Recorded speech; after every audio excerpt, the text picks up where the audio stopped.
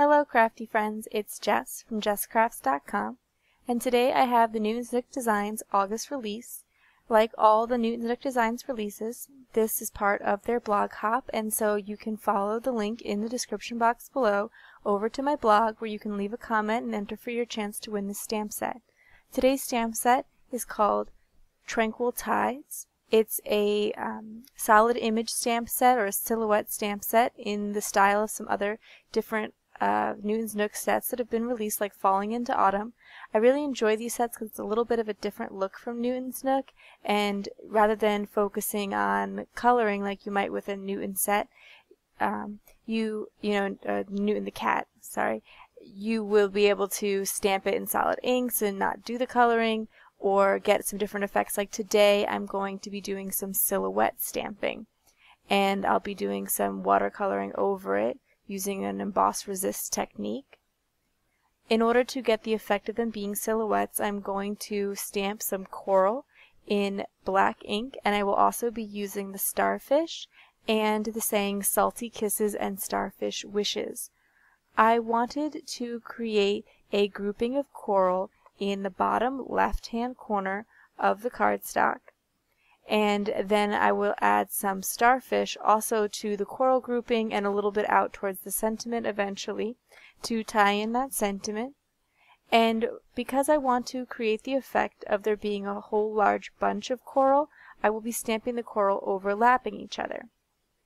However, I also don't want my VersaFine ink to dry, so if I stamp a few pieces of coral, put down the clear embossing powder over it, and then heat emboss it, I can continue to stamp. Where if I stamp the coral, put the powder down, and then try to stamp again without melting it, it's going to mess up the embossing. I'm going to get the embossing powder all over my stamp. So what you want to do is stamp a few down when you're doing the layering, stop, put the powder on, heat it up fully, and then continue to go. I was also liking going a little bit slower in this way because it helped me decide where I would definitely want to put the next piece, how much layering I wanted to do, and gave me an idea of how this truly looks when it's stamped out. Because the idea in my head, it makes sense to have a bunch of coral, but when you're actually stamping it, you see what the effects really look like.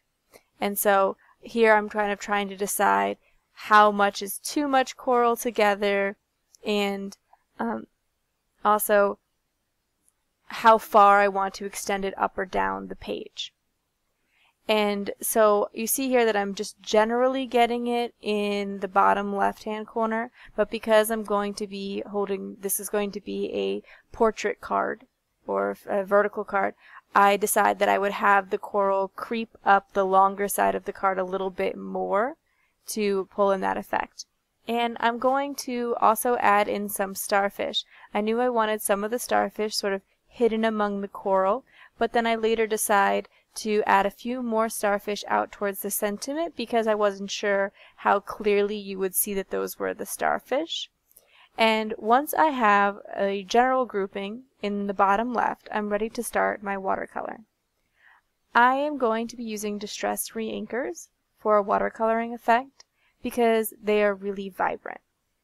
You can use distress inks, and you can push them out onto your craft sheet, pick them up, and watercolor with them. You could use watercolors, whatever ones you have on hand, but I decided to go with the Reinkers because I really like the distress palette, and I like that it will continue to react with water. So if I wanted to do some like flicking techniques on top of this, it will continue to resist the water even after it's dry because it is that distress formula.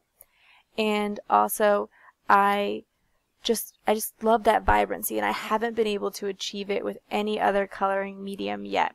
So I'm starting here with the Mermaid Lagoon, and I put the water down on the paper first because I wanted it to wick out sort of naturally. But what I found is that since I did this embossing, the ink was really just sitting inside the little holes created by the embossing, or because the embossing is raised up off of it. The ink isn't spreading out, but it's stopping where the black lines are. And I was hoping to get a little bit more of a flowing effect. And I do address that eventually, but for now I'm just kind of playing with things. And before I add a new color, I always wet the paper first, even though I found it was doing that pooling thing. Having the paper wet first allows me to move the ink around a little bit more easily, and I also am using a wet brush as I do this. I found that I wanted to just start spreading the color with the brush a little bit more because, like I said, it wasn't quite just wicking out the way that I thought it might.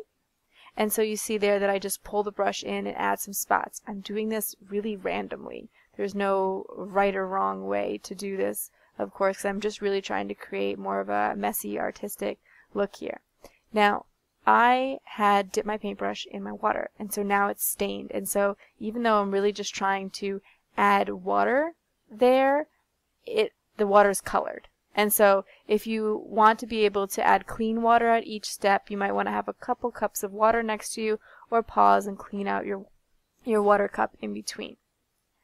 I decided to use the Mermaid Lagoon, then there was that cracked pistachio in the center, and now I'm using seedless preserves. I know the ocean is not purple, but I just wanted to create something that was a little bit more fun and playful and give it a slightly different effect, because I've been creating a lot of ocean backgrounds over the summer and I just wanted to play with some new colors.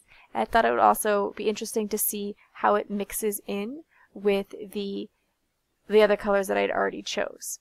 So I also then sprayed it with a mister bottle just to get those colors to continue to play and mix out. And if there was an area where the color went that I didn't really want it to go, I just dabbed it with a clean paper towel, and so I could control where the water or where the color went more effectively.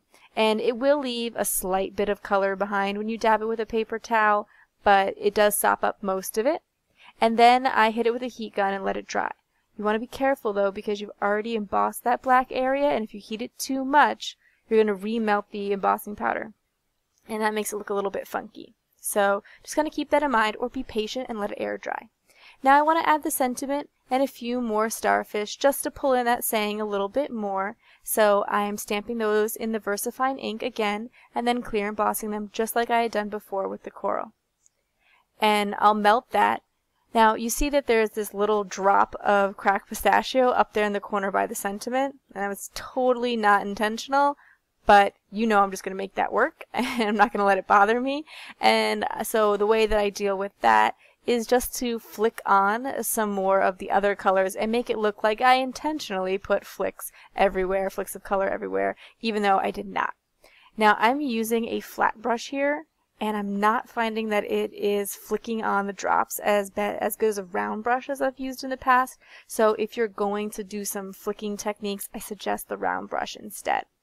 Also, I did find that the Mermaid Lagoon had dried back a little bit and wasn't quite as vibrant as when I first started. And so since I'm flicking on some Mermaid Lagoon anyway, I'm just going over some of the parts that I'd colored with the Mermaid Lagoon again to bring that vibrancy back out a little bit. And then I just spritz it one more time to get that color going. So that's it for my card today. If you like this video, please give it a thumbs up. If you're interested in more crafty videos, including Newton's Nook designs, tutorials, different watercolor and distress ink tutorials, since I love to use distress ink, please subscribe to my channel. Be sure to follow the link in the description box below to the blog hop and enter for your chance to win this stamp set. Thanks for watching. Bye.